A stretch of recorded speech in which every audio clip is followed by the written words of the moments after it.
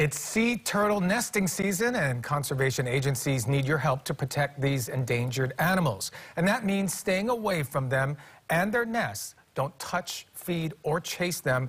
Don't drive off-road vehicles on beaches, and don't shine bright lights near turtles or their nests after dusk, because that can disorient them. And harassing or disrupting a sea turtle or their nest, well, that'll cost you up to a $100,000 fine and up to 1 year in jail.